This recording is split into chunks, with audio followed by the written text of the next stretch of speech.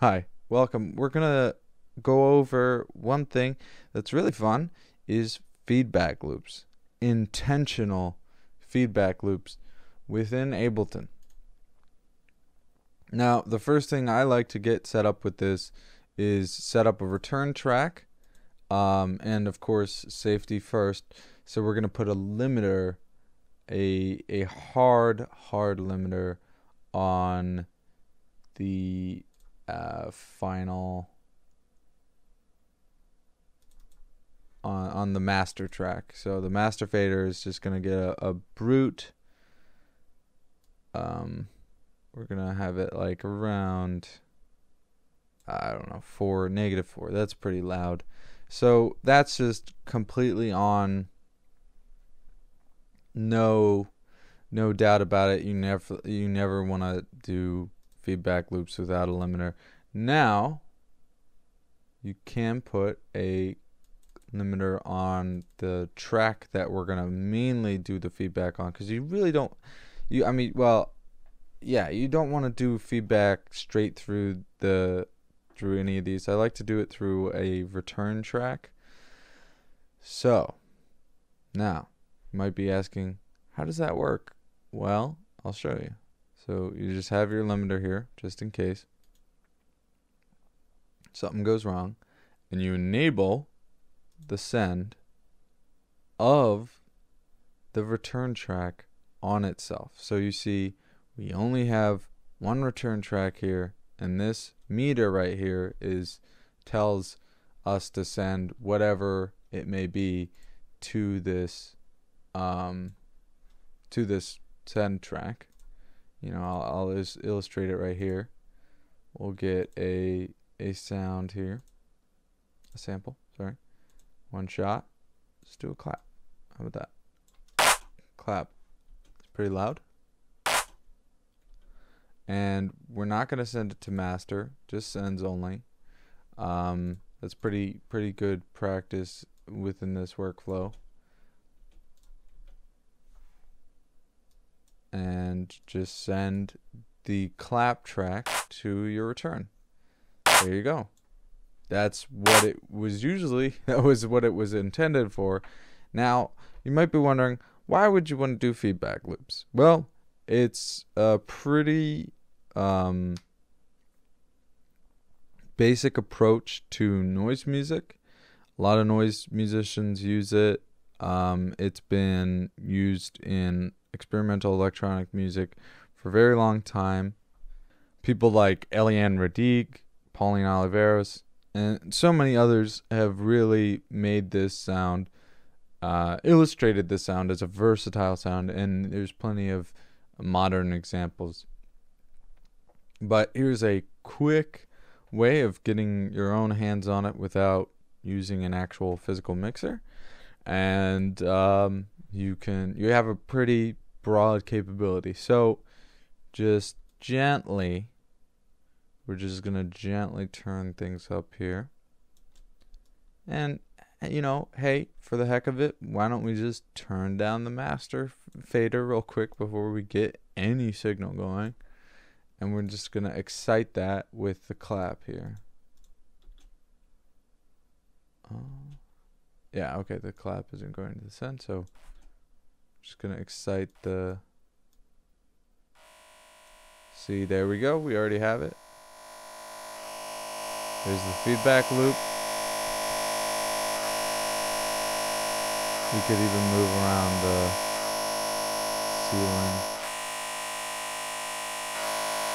The limiter is kind of affecting how this actually sounds. So keep that in mind. Like, for instance, of course, we have the master also limiting it. So I'm just going to temporarily disable this limiter.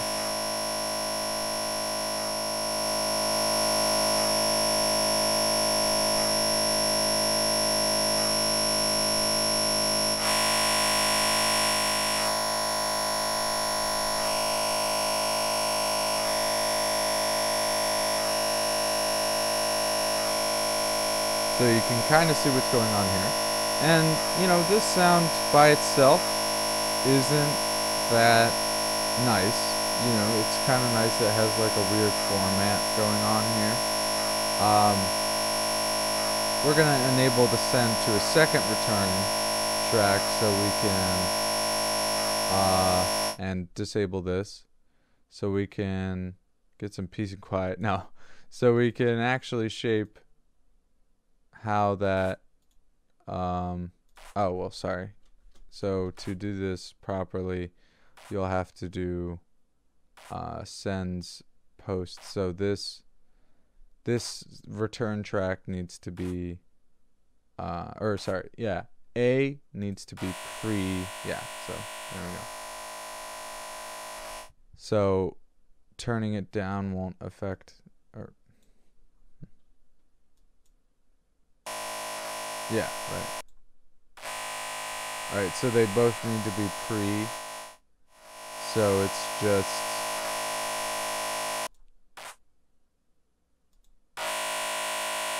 so they both need to be pre-fader, which means they're both before the fader that sends it to the master. And you still get that feedback loop going. The feedback loop isn't going on here, it's going on here. We could still affect it here. But let's say we want to affect it. You could affect the master, but it's just better to break it out into tracks here. So let's say we wanted to do a filter, which is a pretty good, sounds good right about now. So yeah, so there we go. It's much more mellow, much more focused. We just have, that's what's going on here. Now, say you wanted to record this. Well, first you would have to get rid of the loops and enable the send to go to whatever audio track, and then enable record on it. And then you can just record it. Pretty simple, straightforward, you know. But we're not gonna record it right now. We're just gonna enjoy sound, you know, shaping out this sound here. So we're gonna put this back to master and get rid of this. Now, again, the important thing and the really fun thing about no input feedback loops and stuff, or well, in this case it's not no input, and the fun thing about feedback loops is that signal chain is absolutely necessary to how the sound goes. So even before we hit this filter with the signal, you can put another filter, and that would affect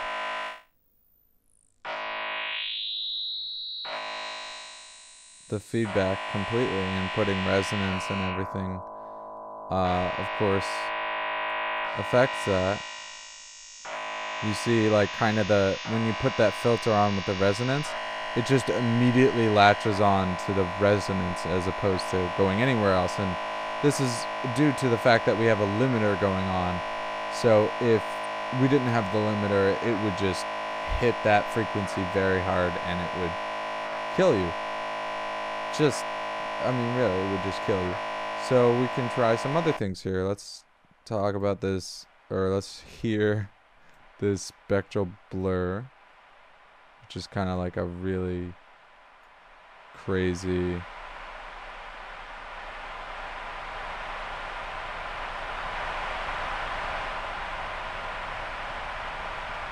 again, get rid of the wet, you know, how wet that signal is.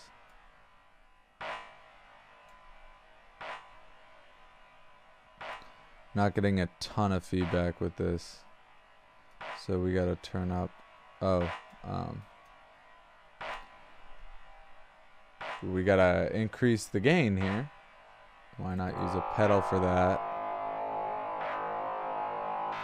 Try a fuzz. Don't. Gonna open up this filter, hear what's going on.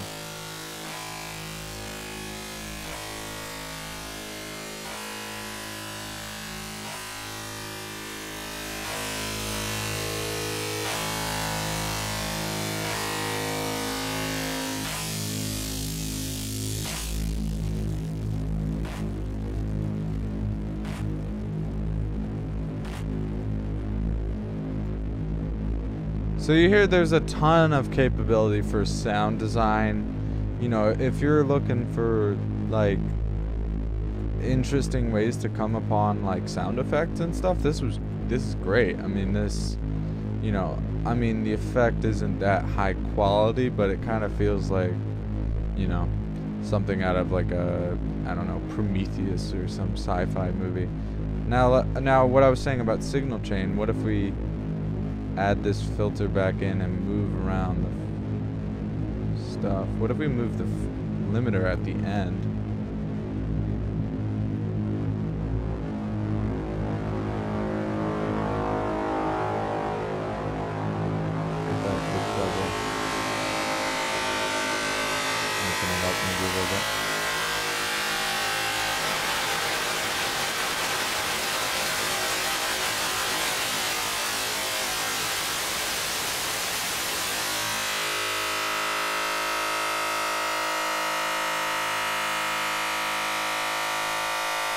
Back to top again. Why don't we add a delay? Delay is pretty fun.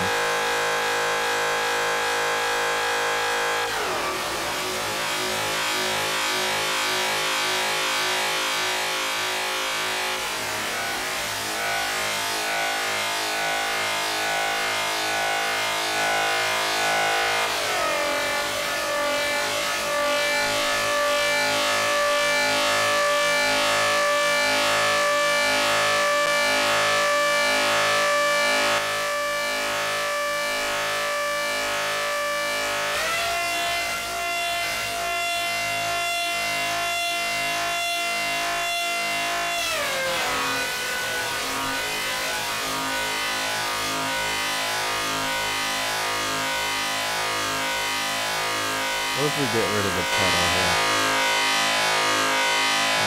Too much overdrive.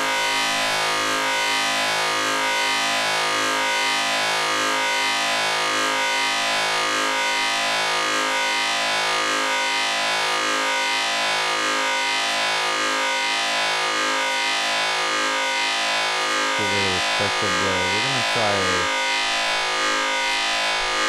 How about the filter? How about that? We're just gonna keep this filter.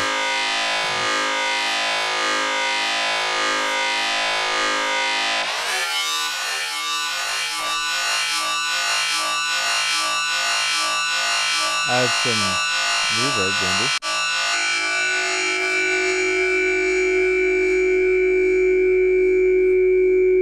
And let's see how... So this is almost like, you know, really, I mean, these are convolution reverbs, so it's kind of like that room within a room experiment, almost.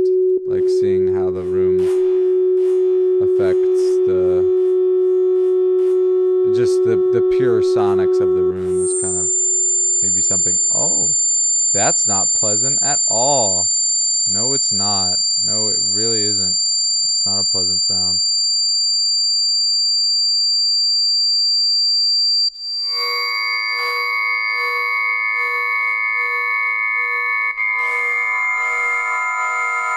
And of course, a really popular audio effect would probably be the ring modulator. We're gonna get rid of these frequencies here. My lord, that is something, isn't it? You have to definitely take into account when you're doing things. Make sure you have that limiter, because if that limiter wasn't there, everything would hurt so much. I mean, you could even put a multiband. Let's get a frequency shifter in here. Noise people love frequency shifters, and specifically ring modulators. So we hear we don't have a ton of feedback going on. Oh, there it is. It's coming back. The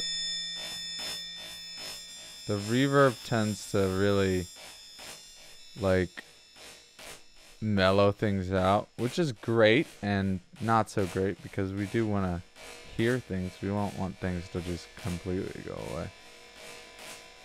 So I have this pitch hack, which is like a pitch delay kind of.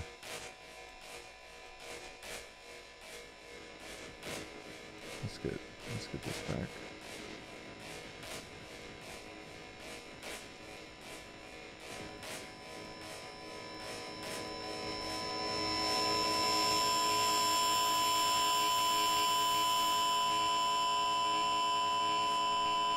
And of course you can put effects on the feedback looped signal.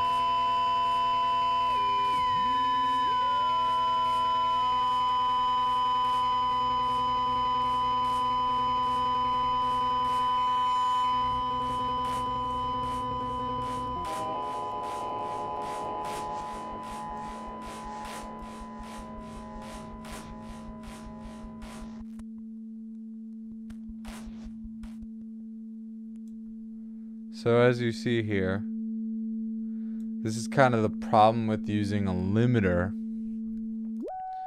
is things can get so loud within the actual the feedback within itself that it just kind of just does one thing and not a ton else.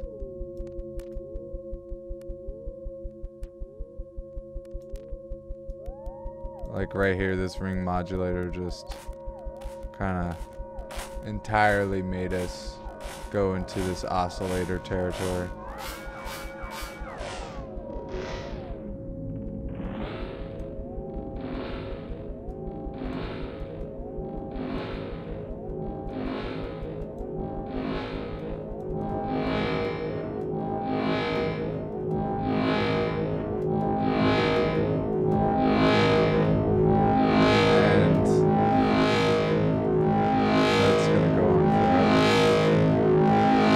Where this peaks. Let's see where this peaks at.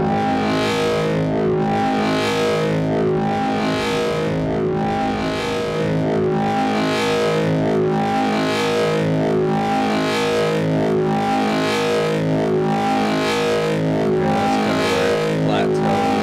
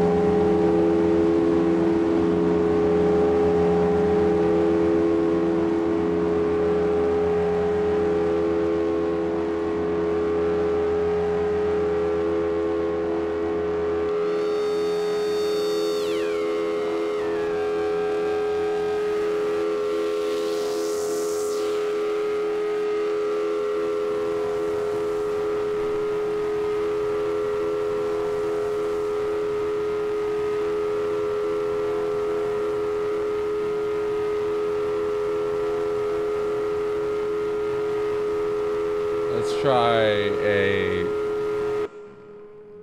Oh wow, that just kills it, huh?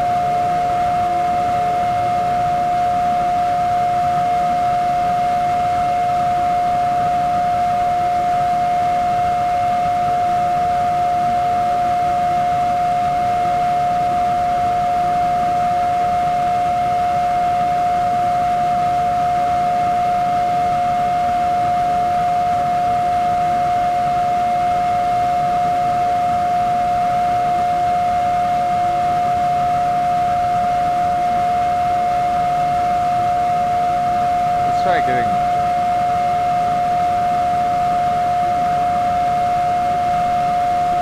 introduce the sound again.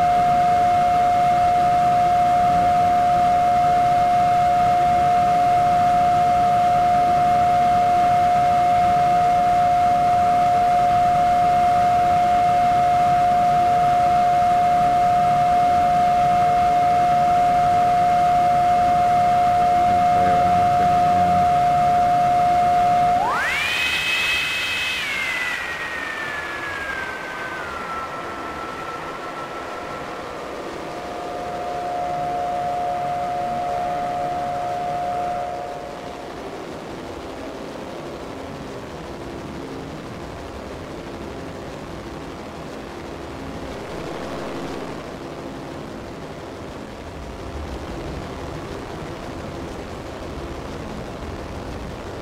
So you can hear there's a lot of like lower stuff going on. It's kind of affecting the feedback and what this limiter is telling. So if you have like, see this, let's try to excite more.